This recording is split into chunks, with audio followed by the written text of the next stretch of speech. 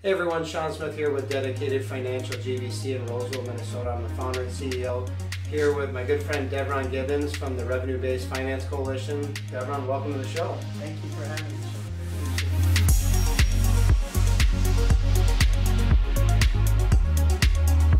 Deveron and I just had some lunch at one of my favorite restaurants here in Minnesota, but one thing I noticed is that I don't know if you were ready for this cold up here in Minnesota. Nobody's ready for this cold. It's very cold today, but we had a phenomenal lunch at a great place, and I'm really enjoying getting to know more about you and Dedicated. Yeah, thank you. Thanks for traveling up here. I think it's about 15 below, not including wind chill right now, so it is definitely cold. But that's why we say it's great that we have a call center, because what else do we have to do for half the year but stay inside and make calls, send emails and texts. So makes sense. Deveron and I work together. Deveron is the CEO of the Revenue-Based Finance Coalition. And Deveron, again, welcome to the show. If you could just give folks maybe your background and how you ended up at the RBFC. So I'm from Florida, born and raised. I call myself a lifelong learner. I've been a master's degree in public administration, undergraduate degree in political science, a master's in public policy from the Short course at Harvard University, and then a master's in business administration from FAMU, Florida A&M University, and then a law degree from Florida A&M Law School. So you really don't like education? No, I can tell. I hated it. Staunchly against education. I grew up in an environment where it wasn't the best neighborhood, and it wasn't it was a good environment because both of my parents were very active in my life. But I grew up around a lot of people who were really pushing me to make sure that I got all the education as possible. My grandfather was an educator, my mother's an educator, and so they really pushed me to make sure that education was a priority for me. I was a city administrator in Mayor David Fisher's administration in St. Petersburg, worked for Senator Ted Kennedy, worked for Governor Jeb Bush in one of his administrations, and one of his agencies in his administration, and then started my own company, was at Holland and Knight, so I was in the lobbying field for years, and then I went in-house with a client that was what people call payday. In Florida, we call it deferred presentment, and for 20 years worked at M. Scott Financial, and then I was looking for a new challenge, and here I am. And here you are, and like I said at lunch, a new challenge you have definitely found. As I've been active in the group and the industry as a whole is making a lot of moves, which is a good thing. I think it needs to, but I think that it's a good lead-in though to maybe giving everyone a little bit more insight into what is the Revenue-Based Finance Coalition and what is it up to? What is its function? What is it doing? The Revenue-Based Finance Coalition is a collection of companies across the United States that really fund companies and small businesses and businesses, any type of business, based upon their future receivables, and we really take a really good look at the look back of what they've made over the past 90 days and what they have in the bank. And it is access to capital in a very quick and decent manner. And why do I say decent? Because there are hard money lenders and other folks that the collection practices are not like Dedicated, right? And so, and it keeps you from having to let your family members and other folks in the community know what and how you are utilizing your dollars to help you grow and expand your businesses and opportunities that come forth. One thing that I'd like to just get on the record for most people is that there's a big misconception that the people that come to these companies are in need or are desperate to get funding. And that's not the case. What I've found on my tours around the United States thus far in dealing with companies is that these are very savvy business people who have great credit but like the access to capital fast. They may have gotten an Amazon contract and need to ramp up their company, or a business opportunity they need to take care of or get into right at the moment, and they can't wait 90 to 100 days that a bank would require them. Or even weeks. Or weeks. And so I think if you defined us, we are um, convenient access to capital for any size business, if I would have to define RBFC. Yeah, I would agree with you, and I think one of the other things I love about the funders and the RBFC and in general where fintech has gone is the fact that it removes a lot of barriers to getting capital, because they are looking at your bank statements. They're saying, what do you have coming in, what do you have going out, and what can you do? And then they're funding you based on that. Sure. They're not funding where you're at in town or what your ethnicity is or anything like that. It's really it's strictly on what you can do. And we work with merchants all day long. You see merchants who maybe they're a big restaurant, they have a big event going on this weekend, and they had their entire fridge go down, or their major, their stove or their AC unit on top of their restaurant, right? Yeah. And so it is imperative this gets done now. They don't have weeks to wait for 30 grand to get a lease or a bank loan. They need it right now, and it can be in a matter of hours, it could be in a day they can have those funds, and that's... So you bring up two excellent points, John. One is that this is there is a system to actually quantify and actually look at how loans are given. So, while banks have their models, our companies have their models too, and it's definitely, we are fintech, most of the companies, I would say mostly all of them, but there's definitely a model for us to be able to actually get financing out to folks that is based upon real things.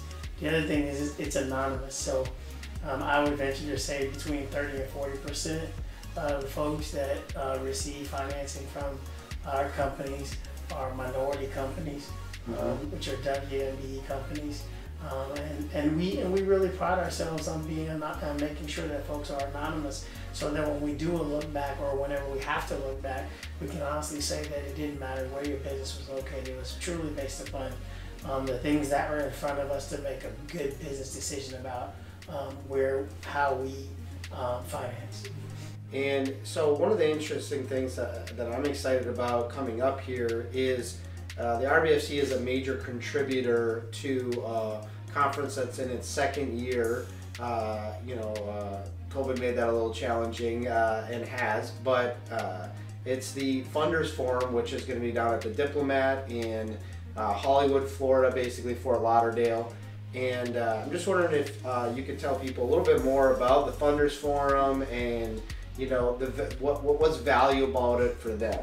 Our objective with Funders Forum is to create an environment in which every part of our industry can come, not only be challenged and learn, but also how we can shape and mold the industry to become better as an industry. So we'll have panels from everything from regulatory right down to fintech. How do we get fintech models out and utilize them more effectively? Collections practices. Whatever is in our industry, we want to do it right, clean, and do it the best. And this, we believe, will be the premier conference for financing and opportunities nationally, and we want to be the leader. And so, look, we have Kevin O'Leary coming. We have an invite out to the governor of the state of Florida to come. There's going to be some very great speakers at this conference, and we believe that long term this will be the place where, if you are wanting to be involved in the industry in any way, shape, or form, from the legal aspect, regulatory aspect, or even just a member, this is where you're going to want to come to. And it also will be the place long term, we believe, that folks who want to be in our industry as an actor or a player, no matter what part of that industry it is, that they'll be coming to us or coming to the Funders Forum to figure out what we do.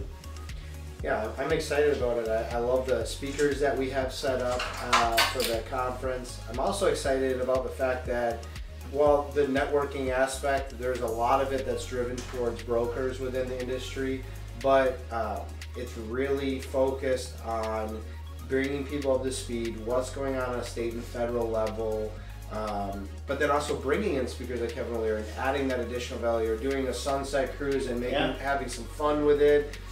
So looks to be a great event. If you're in the fintech space, I highly suggest checking it out. Early March, go to thefundersforum.com.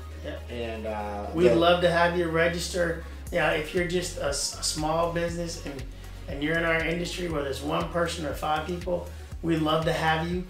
Everybody and anybody can add value, and I think we'll learn a lot and have a very good time at our conference. So we welcome all. Yeah, and really be up to speed on what's going on in the industry. And you can always tell events can be good when you look at how many sponsors are jumping on board. And I mean, the sponsors that are coming in for this thing, I mean, I was surprised at just how fast sponsors are signing up, and they're obviously going to be bringing their folks. So we have over 30 sponsors already, so it really is taking off, and it's doing well. And look, I'm here in negative 15-degree weather. I'm sure you would like to be in Florida, where it's nice, sunny, and hot, and on a beach, as opposed to Minnesota or New York. In the wintertime. Well, you didn't have to twist my arm to be in Florida in any time in the winter from Minnesota. Like, oh shucks, sorry, fam and team, I've got to go work. It's going to be very difficult. But I'm excited about that, and I think in general, if you're in the fintech space, you're working commercial, you need to be looking at groups like the RBFC and looking at the value they're bringing in general. Well, again, state and federal updates, to networking opportunities, to even just having stronger connections in the C-suite, general counsel throughout the industry, things like that. There's just a lot of value there. So we'll put down in the description Deveron's contact information. So if you're interested in being a member of the RBFC, make sure you reach out to Deveron and get a time scheduled. I literally, every member company that I know of that's signed up is still a member, because it's continued to add value. And with you on board, you're excited to expand that value, and we've got some pretty cool things coming up, I think, like the Funders Forum as well. And we're thankful for people like you being members. We appreciate it. It's a mutually beneficial deal. So, but we like to end these things with a little bit of fun. So, what would one thing that most people wouldn't know about you? The non-attorney answer. The fun answer. Oh, that my safe place or my happy place is I cook for my family, and I have a huge family, and so once a month before the pandemic, and we'll start soon, I guess, back up again, I would have probably 100 people at my home, and I would cook for all of them. I didn't eat it, but I cooked it for everyone, and we have a big family meal on every first Sunday. So I like to cook.